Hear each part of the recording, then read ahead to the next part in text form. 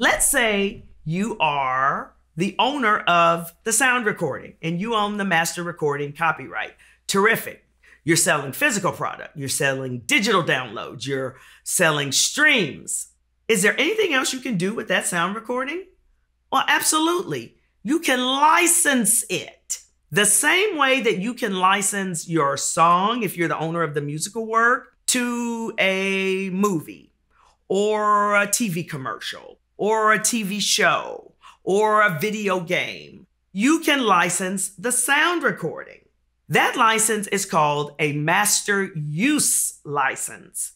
Master use because we are licensing the master sound recording that you, as the owner of the copyright in the sound recording, own. The ownership of that sound recording may also belong to a record company. But if you don't have a record company, you are acting as your own record company and you own the rights in that master recording, which means you can give people permission to use it.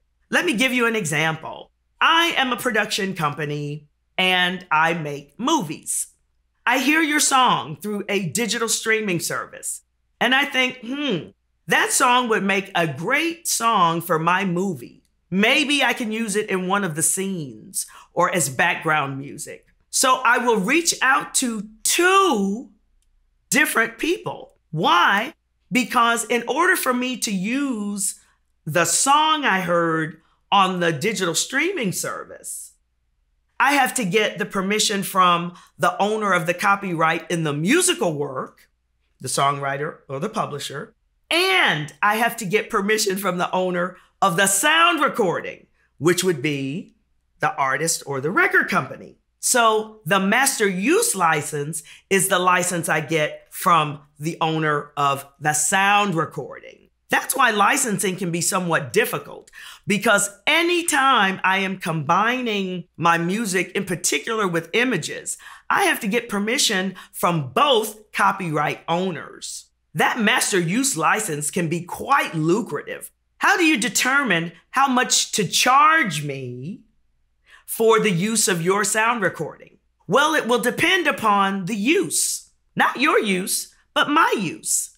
As the production company, what am I using your sound recording for? How much am I going to use? What am I using it for?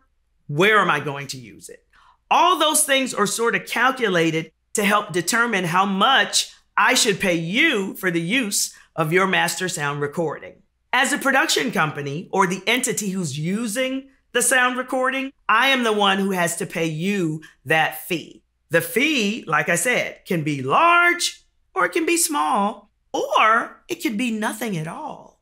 That's right. There's something called a gratis license. A gratis license or a free license means that I am giving you permission to use my sound recording in your project for free. Usually your product, let's say if it's a movie, you're only going to be showing it at schools or at film festivals, and you're not really making any money yet. So you don't necessarily have a budget to pay me, or I don't have a budget to pay you.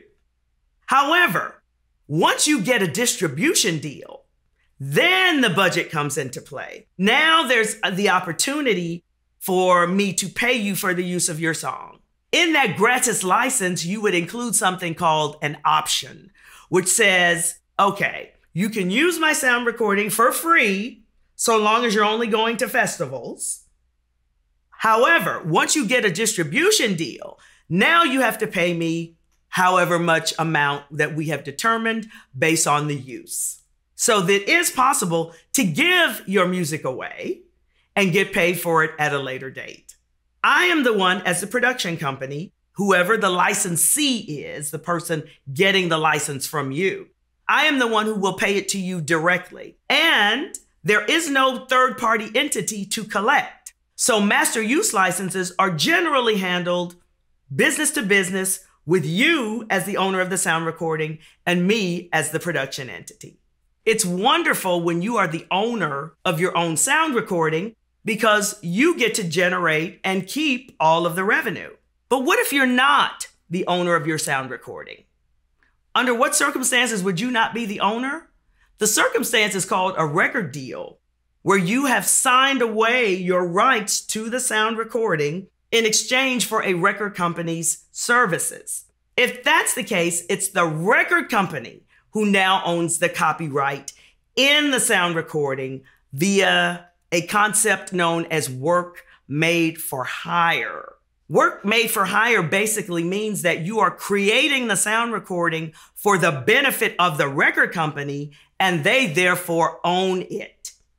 If they own the sound recording, they are the ones who will exploit it and distribute it, whether physical, download, or streaming. And they are the ones who will issue licenses to movies, TV shows, commercials, video games, etc., for the use of the sound recording in those types of projects.